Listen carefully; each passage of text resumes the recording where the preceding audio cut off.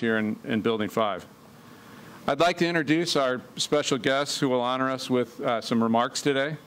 Louisville Mayor Greg Fisher, Congressman John Yarmuth, and Governor Andy Beshear. We're also joined by the following officials: Lieutenant Governor Jacqueline Coleman, Economic Development Secretary Larry Hayes, Katie Smith, Commissioner of Finance, Jonathan Smith, the Governor's Deputy Chief of Staff, Dana Mayton, District Director for Congressman Yarmuth, Rebecca Fleischaker, Louisville Forward Co-Director, and I also want to welcome First Lady Brittany Beshear. Thank you to everyone for joining us today. AP5, where we are today, is one of GE Appliance's 3 U.S. refrigerator plants. In this plant, we build bottom freezer refrigerators. Until May of this year, we only built the 3-door models in Building 5. Thanks to this investment now, we serve the fastest growing segment in high-end refrigeration, the four-door refrigerators, with our flagship 4-door bottom freezer product, which you see in the pictures here, made right here in Louisville now. In addition to launching our flagship product, this investment also positions us for growth into the future. It's a big part of our strategy to strengthen our company's product innovation and manufacturing capabilities. It also marks another milestone in GEA's ongoing commitment to creating more sustainable products and manufacturing processes. These new refrigerators use R600 refrigerant, a low global warming potential refrigerant. They're environmentally friendly refrigerators, and they'll help reduce greenhouse gas emissions. With new products and more eco-friendly processes, the future is certainly bright for this plant here in Building 5. Launching new product and updating manufacturing process is never an easy undertaking, but no one could have imagined the challenges that we'd face launching this one. The pandemic and an unprecedented surge in demand created many new challenges, both personally and professionally, for the team. They had to work within new safety procedures internally, meaning they were working from home for significant periods of time. And when they were in the plant, they had to work with new requirements for PPE, social distancing, safety barriers. And due to COVID, our teams had to think a lot differently and a lot more creatively. Typically, for instance, our manufacturing engineers would travel, often globally, very extensively to monitor and ensure the progress of our equipment and tooling. But under COVID protocols, they weren't able to travel. Had to develop new and creative ways to make sure that we were successful in these multi-million-dollar investments. Brought a whole new meaning to the idea of virtual world. We also typically have the benefit of plant shutdowns to install new equipment and processes like we were doing here in this program. However, given the surge in demand that we saw during the pandemic with people staying at home and using their refrigerators more often, the team had to be incredibly flexible in figuring out how to make major changes to factory layout and install new, substantial new pieces of equipment within narrow windows of time while maintaining two full production shifts, which often meant some very carefully orchestrated weekend work to get that done. As is the GEA way, they figured out a new and better way. We often use the analogy that we change the tire without stopping the car. I'm so proud of the entire team and would like to take a moment to thank the AP5 plant leadership team, our advanced manufacturing, technology, and sourcing teams, as well as Ryan Turbyfill, our project director, and Jason May, our product director, for their leadership of the team. I also want to personally thank our IUE CWA Local 83761 leadership team. President Kendra Batliner, who unfortunately can't be here today, Vice President Brad Gilbert, AP5 Chief Steward Mike Nafong, who worked hand in hand with us through this process. I'd like to show some appreciation there. I'm looking forward to showing you our new products and our new manufacturing processes. You'll get to see them and some of our factory improvements on the tour at the end of this event.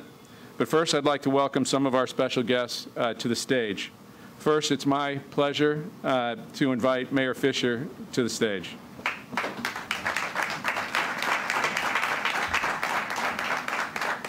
Well, good morning, everybody. It is great to be here, and it's really been amazing to see this fabulous renaissance that's taken place again here in the park over the past decade or so. So sometimes when things like take years to come together, you don't feel like that excitement of the moment, but you know, today's announcement really is the culmination of so many wonderful things coming together. So I just want to say thank you on behalf of the citizens of Louisville for this tremendous work that you all have been doing. Massive increases in employment, investment, and opportunities, and really setting the stage for even a brighter future. I mean, things really look outstanding here. Just the work that you guys are doing as a global competitor and global market share gainer is just super impressive. You all have a long, beloved presence in our community, as you know, as well. So there's been a lot of cycles out here at Appliance Park, and it's great to see us on an upcycle as well. And I want to just talk a little bit about you all as a company and you all as people, and not so much about the specific announcement here today. Because when you think about an organization as big as what you all are and the impact that you have on our city, it's very significant. And you know, you get the measure of people during crises. And think about how you all stepped up during the pandemic to help not just Louisville, not just the Commonwealth, but the entire country as well.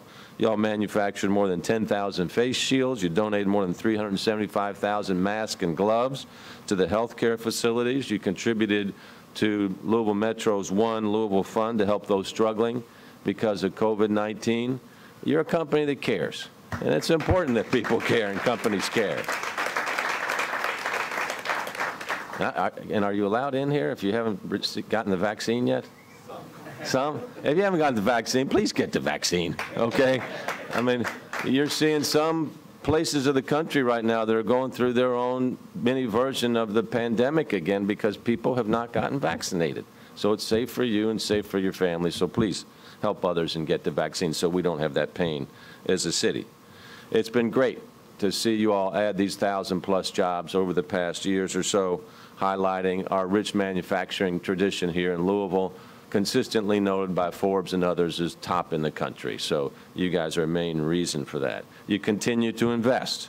Last year alone, over $100 million to grow dishwater manufacturing operations, launched your new product development studio, continuing to decrease your new product development cycle times.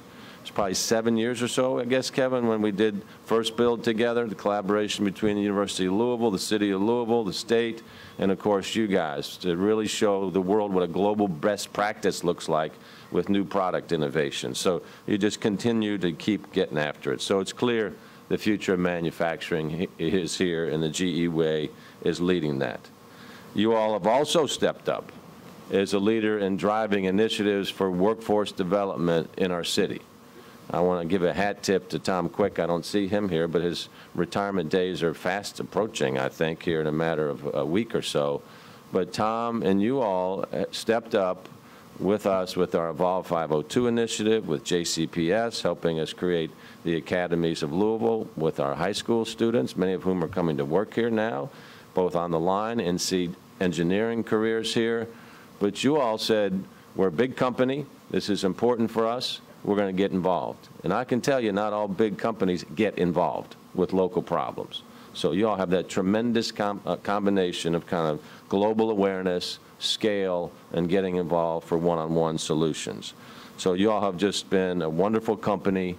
You're being written about, international business journals, in terms of how do you move quickly, how do you scale, how do you innovate, how do you have good employee relations, and this is the competitive environment that the world sees ourselves in. Last, I just want to thank the governor for your leadership through the pandemic. Hopefully we're done, but it's not clear that we're done. If people keep the eye on the ball, we'll get through it here in Kentucky. And thank the congressman, takes, you know, federal, state, local to really help us get things done. So we've got a good team here, and it takes a good team to win. So congratulations to everybody. Really appreciate the wonderful work you're doing out here, and of course we'll do anything we can to help. So God bless. Congratulations.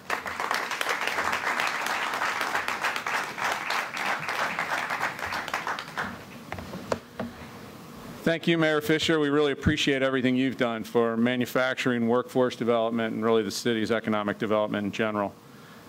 Together, we're building a workforce and community where our children can want to work and raise their families, and I have 4 vested interests there.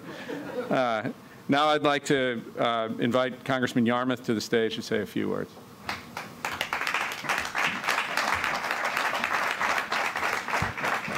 Well, thank you, and good morning, everybody. It's wonderful to be a part of today's event. I've had the privilege of being out here at Appliance Park a number of times during my 14.5 years in Congress, and every time it's great news, and that's very encouraging, and that is so true of today's event as well. This is not just a question of the amount of production out here at Appliance Park, but this is also a story of incredible innovation. And, you know, I'm constantly amazed about the innovation that goes on here, and I've been to the speaking with the engineers over the years, and I'm just amazed at what they come up with. When I was growing up, the most state-of-the-art aspect of my refrigerator back then was that it was powered by electricity, and not big blocks of ice. But the pace of change now is truly incredible, and that's you see that every day here. One thing that has never changed, however, is the quality of work that's being done here by thousands of Kentuckians and more than a handful of Hoosiers who step up to the assembly line each day. Again, it's always been an exciting time to be at the park and see how it has basically risen from, like Phoenix from the ashes a couple of decades ago. And having been here all my life and known what, at one time, how huge GE Appliance Park was and how it had declined, and now to see the resurrection is really, really fantastic for our entire community, because GE has always been part of the culture, part of the fabric of our community, and it remains that way as well. You know, after everything we've been through the last 16 months, this day, this announcement is particularly special because, as has been mentioned already, the challenges of getting through the last 16 months have been enormous, and I've had a lot of conversations with the people here about problems they were having, supply chain issues, all sorts of. Greg mentioned the PPE problems as well, and we've been working together on that for a long time. So, congratulations, Kevin, to you and your management team for steering through these very, very choppy waters, and the IUE, CWA, the great leadership there, and the membership, and of course all the employees here who are have such dedication to quality. And where I work in Washington, there are some who blast every expenditure as frivolous spending. And ironically, those are often the same people who say government should be run like a business. Government's not there to be run like a business. Government is there to help support the people and businesses of this country. And as the only issuer of currency in the country, we can do things that businesses can't do, and we do things that we should do, and that's to help support the research and development and innovation in our country, because it's critical to our future. And that's what we're seeing today is an example of the flaws in that way of thinking, that government should be run like a business. We should wisely invest in innovation, community, and most importantly, good jobs here at home. The $60 million investment in this campus is both a microcosm and the embodiment of what we can do when we invest in innovation, community, and people. Think about where we were a year ago again, and we've come toward a return to normalcy because of an incredible investment in a nearly unknown mRNA vaccine technology. That's where we are today. So, and also how we've reinvigorated families, created 3 million jobs, and stabilized state and local governments, Governor, Mayor, through targeted investments in the American Rescue Plan. Yes, we are commemorating an achievement of Appliance Park and its workers today, but we're also calling attention to the way of the future. These investments in innovation, community, and people who live here are the investments we need for a better Louisville and a better country. This is how we succeed. Congratulations and thank you.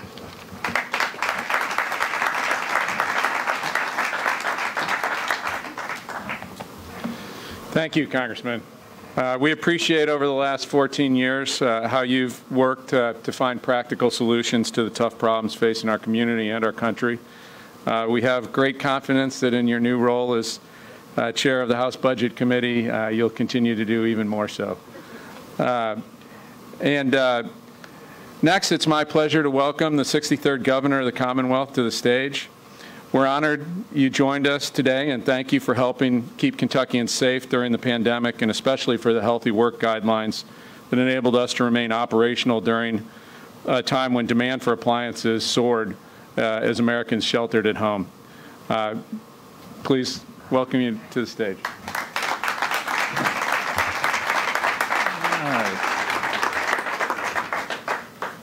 How good does it feel to be here all in person this morning? It's okay to feel good about it. You deserve to feel good about it because so much hard work went into being here today for the good news we're celebrating and just to be here today in so many ways. Mayor, it's good to be here with you. Thank you for being so clear and so decisive during COVID to ensure accurate information got out there to the people of Louisville. Congressman, thank you for your hard work, because of which we are investing billions of dollars in water and sewer infrastructure, in rebuilding our schools, and in making sure broadband can reach every part of Kentucky. And I look forward to working with you to get that infrastructure bill passed. We desperately need it. Thank you to GE Appliances, an essential company that has been operating and helping people be healthy at home at a time that it was most important. And my goodness, thank you to our brothers and sisters in organized labor, IUE CWA. The need for your skilled work and a skilled workforce has never been better, never been more important, and I know you are a critical part of so many of the challenges, the solution to so many of them that we face. We're here today at GE Appliance Park in Louisville to talk about investment, jobs, and Kentucky's emerging status as a leader in the post-COVID economy. Before we get to that, I want to highlight why we are here, how we've been able to fully reopen our economy, and why we're seeing this incredible economic momentum that seems to build more every week, every day. The reason? Vaccines. The safe rollout of these effective vaccines and the compassion and the sacrifices that Kentuckians have made to get to the point where we have the opportunity to take those vaccines is leading us out of this pandemic. Now, the threat is still real. Today at 4, we're going to give an update on the Delta variant and some concerning signs that we are seeing there. But I will go ahead and tell you the answer. The solution that we're going to give at that 4 p.m. press conference is vaccines. While we are seeing more breakthrough cases, we are seeing that the vaccines virtually eliminate serious illness and death among those who have taken them. So please, please, please, please, get that vaccine, spread the word. This is how we continue our positive momentum here in Kentucky. That shot of hope is so important. And let me make it personal for a minute. As governor, I was probably expected to get that vaccine and to do it in front of everybody to build the confidence.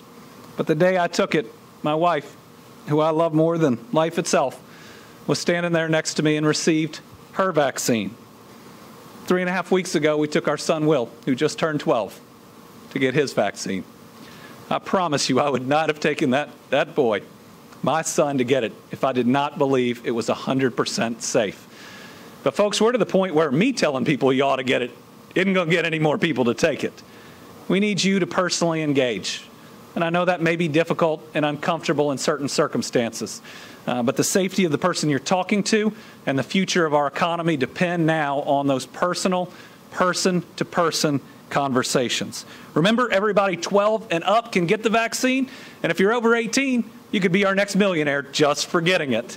We have 2 more drawings. These have been fun. They're coming at the end of this month, July 29th and August 26th.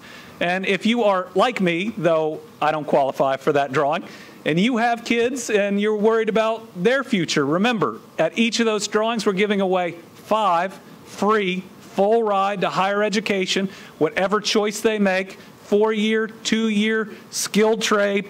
It is an incredible opportunity. We just had Alex Vonderhaar, a 7th grader in Louisville, win one of those full rides. And when Alex won, and by the way, that kid's in 7th grade, and he stepped up to the microphone in the state capitol and just knocked it out of the park. That took me a couple months to get used to. He said he got the vaccine because he wanted to see his grandparents, and he wanted to feel safer. Now, for some good economic news. I got to tell you, this economy in Kentucky is on fire. You know what? I think we deserve that type of good news. The sacrifices that each and every one of you and everybody in this facility made every day were heroic. You know, most of us probably never thought that we'd wake up at any point in our lives and say that we saved lives every single day. But the decisions that each and every Kentuckian made have us coming out of this pandemic so much better than other states. It means more of our parents and grandparents have been there for the holidays and will be there in the future. And it is the reason, and at least one of the key reasons, that I believe that our future potential is greater in this state than at any time in my lifetime. So just over a week ago, we announced some incredible news, at least on the state government side. We had the largest budget surplus in our history in this last fiscal year. Our general fund totaled $12.8 billion. That exceeded estimates by $1.1 billion. It's nearly 11% above last year, and it's the biggest growth we've seen when you're talking about the economy in 26 years. And our rainy day fund has now grown to about $2 billion, up from just about $303 million at the end of last year. But that's just on the state government side. We've recently seen some of the top economic analysts talking about us in good terms, terms we haven't seen in far too long. There are these groups called rating agencies, Lieutenant Governor, you and I have had in the past to watch when they come out with news, because it's normally bad news. It costs us more money to borrow and do things we need to do in the state, and we've gotten the best news we've heard in a long time. Fitch's has come out and said we are recovering faster than just about any other state in the country. And Moody's came out and used a word I didn't think a group like this would. They said we're recovering with gusto. I think that describes Kentucky pretty well. And why? Part of it, how we've dealt with this virus, and they all talk about it. Part of it is the investments that you all, that GE and our workers, have made in this past year. You know, in this past year, Site Selection Magazine ranked us #1 in our region in economic development. That's in a pandemic. They ranked us #1 of any state under 5 million people. We may be small, but we are mighty. They ranked us #3 per capita, going up against the rest of the country. But take that away. How many of us compete per capita against anything else?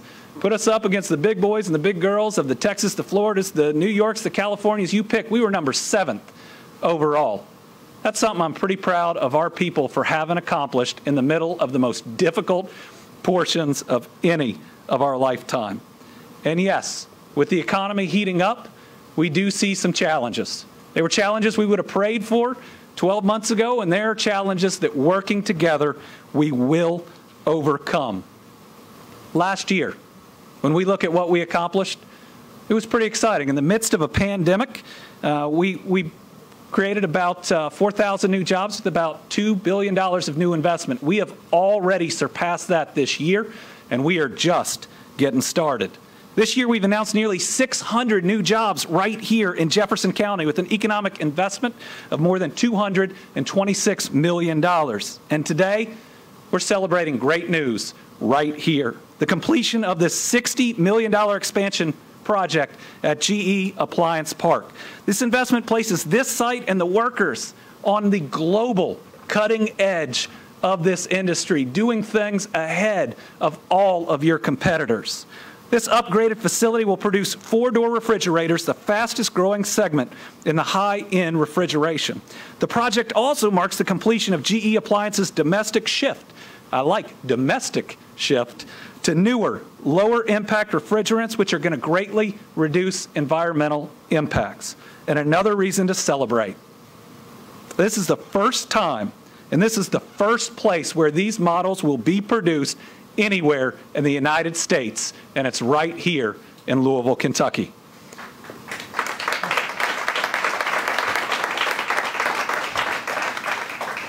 And to produce the highest of the high tech and the greenest of the green for this industry at GE Appliances, they're adding 250 new jobs here in Louisville.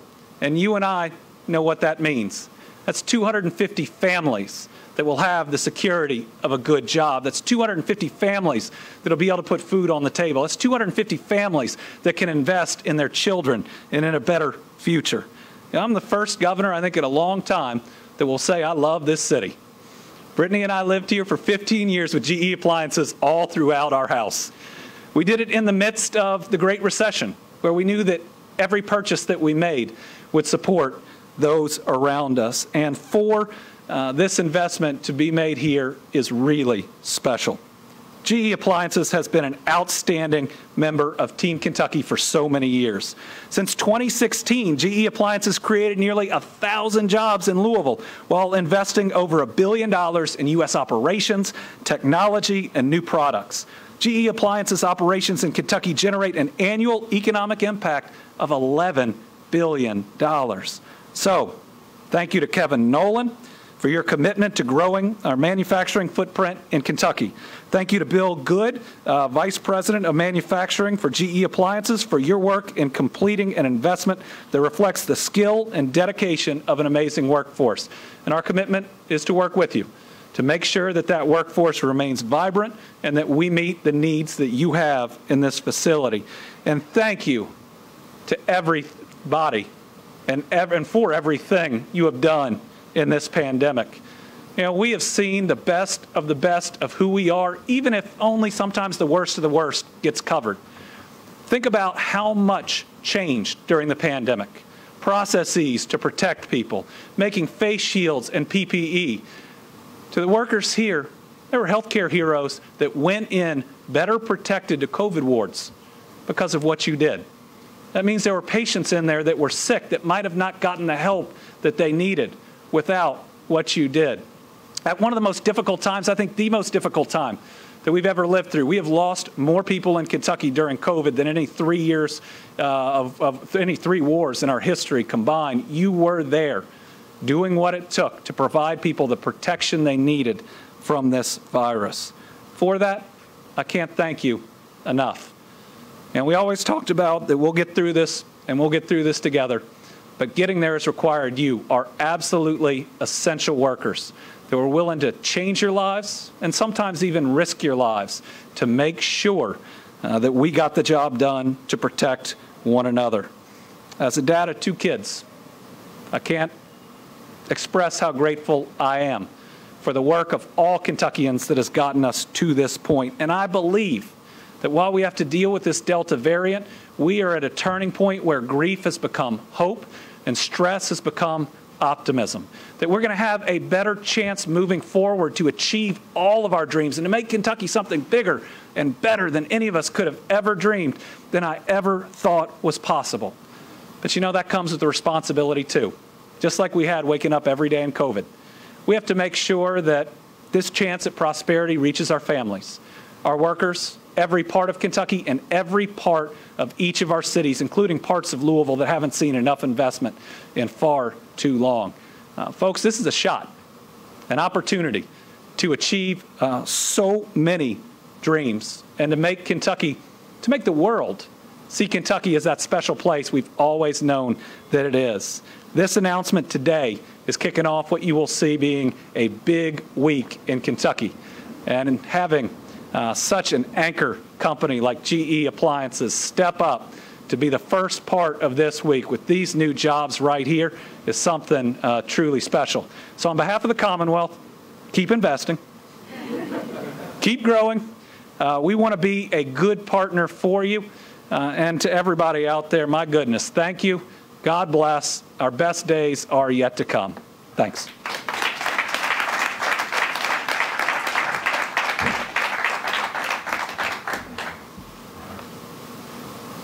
Thank you, Governor Beshear.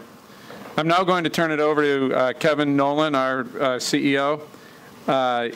He assumed his role in 2017 and now leads the fastest growing appliance company in the U.S. with a compound average growth rate of over 8% over the last 5 years. Under Kevin's leadership, we're on track to become the #1 appliance company in the U.S. Kevin? Thank you so much, Dave, and good morning to everybody. Good morning. So first, again, another welcome, Governor Beshear, Congressman Yarmouth, and Mayor Fisher. I can't thank you all enough for the leadership you all provided and helping us get through this pandemic. We're almost through, and I hope if everyone gets a shot, we'll get through a little bit quicker. So really appreciate everybody stepping up, just doing incredible things. But today we're here to celebrate what I would say is manufacturing in America. We're a clear example of what it really means to be an American company. In the last 5 years, we've invested over $1 billion, and we've created more than 2,000 good jobs. And they're all in our country. And we are a company that takes action. Bringing manufacturing back to the U.S. is what you see here today with this amazing product that we're going to go out and take a tour of. But what's behind these investments is really what's most important. It's about workforce development. It's about growing diverse suppliers. It's about partnering with community that you heard before. This is what creates the sustainable conditions for the bright future that our Commonwealth and our nation truly deserves. And we're going to do our part every day. This is not a press release or some empty sentences that you might see from others on websites. This is real work. This is what we are doing, and we're going to continue to do it. We're striving to create zero distance between us and our customers and the millions of families that we serve with our products in the US of A. You know, 5 years ago, the #1 appliance brand in the world, they acquired us. Some feared this would be the end of GE Appliances because our new parent is a Chinese company. It was frankly the opposite. GE Appliances got a new life, and we're on our way to be the most successful company in the U.S. And you ask, how's this possible? Simply, we're led by Americans. We're focused on serving our customers and our users in America, generate employment in America, and investing as never before in America. This is what we call the GE way. Today is a really important day for us. We're here together to celebrate the start of operations of a new assembly line of our multi-door refrigerators. And in the past, these were made in China. So why did we do this? Why did we reshore this production to Louisville, Kentucky? Because we're committed. We're committed to bringing manufacturing back to the United States because it makes good business sense and because it's the right thing to do for our communities, the city of Louisville, the Commonwealth, and the country.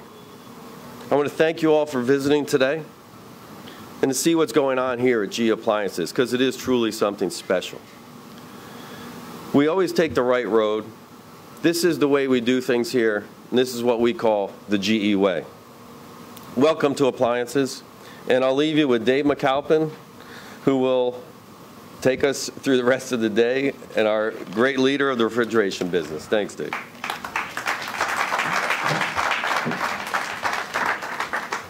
Thanks, Kevin. Now, what we're really excited about is a chance to take you out in the factory and show you the product, and show you some of these great new processes that we've put in place. Everybody's been assigned a tour group, which have been designated by numbers on your seats. There are 3 stops on the tour, but this plant is 1 million square feet, and much of the new investment is at the back of the facility. So there will be a lot of walking. At each stop, there are experts to speak a little bit about the equipment that was installed for the project and a little bit more related to our expansion. Feel free to grab a bottle of water back in the back on the left, on my left. Finally, last quick request, I'd like to offer a special thanks to our guest speakers today. And if the speakers wouldn't mind to all come forward, we'd like to take a picture to remember and commemorate the occasion. And then we'll start the tours. I think right over here.